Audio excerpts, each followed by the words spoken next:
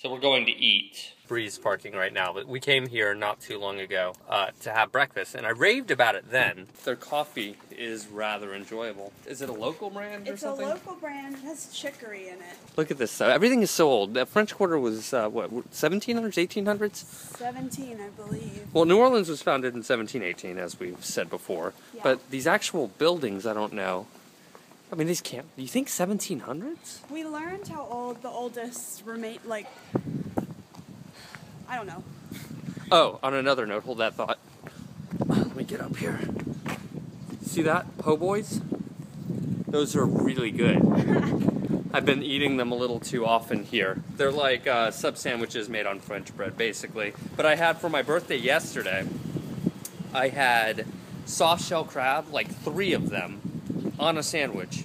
You know, just whole, fried, with mayonnaise. And it was my birthday, so I don't feel too bad. But, I mean, it was amazing. But they're really so good. I mean, look at this. It's such a quaint place. I bet this omelet's going to be really good. Christmas tree looks pretty. This is ridiculous, guys. Honestly. I mean, as I've said, the food's amazing. Hey, Deb, say hi. Hey, hello.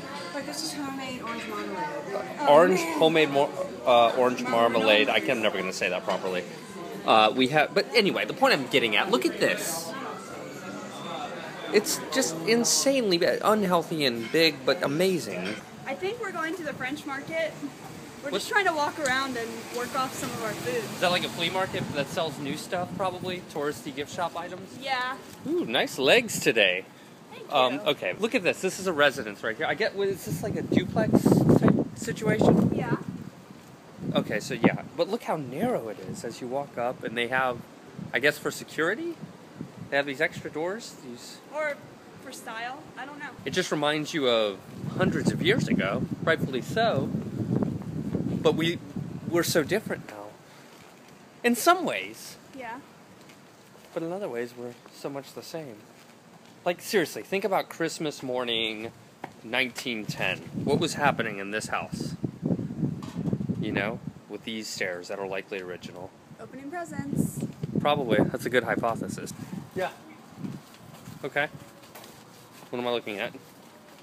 This building is from 1834. Oh, it is? How do you know? I read it on the sign, so I thought you might like to see. Oh, cool. All right. Since we know a date. 1834. It was a stable. As you were saying, it's been destroyed by fire so much over the years because when one of these places catch fire, they tend to spread really easily. And if you're talking 100 years ago, it's hard to get through and put these out. It's only 16 blocks or something. It's not a big area, so it's easy for it to all burn up quick. This street isn't one of them, but many of the streets here are still made of cobblestones, and the cobblestones are older than any of the buildings.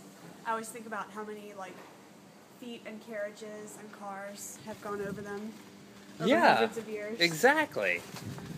It's neat, and the people obviously who built these are long gone, and their children and grandchildren are probably long gone. That's how old some of this stuff is. And these look a lot newer here, down here. Here is the French market, which looks like, just kind of a typical, what you would expect based on what you're looking at.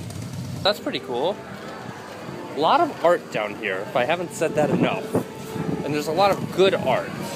But I'm the type of person who sees any art and thinks it's amazing because it's... Not any art, you're very critical. Well, if it's packaged nicely, I'll fall for it. Yeah. So that's what it used to look like. It would be cool if it still did. But not really, because that means we'd be living back then and we wouldn't have cars. Or air conditioning. Or iPhones. You guys are really proud of the fleur-de-lis here, right? That's what that's called. Yeah. And it's like a daisy. It's a lily. It's a lily. Yeah.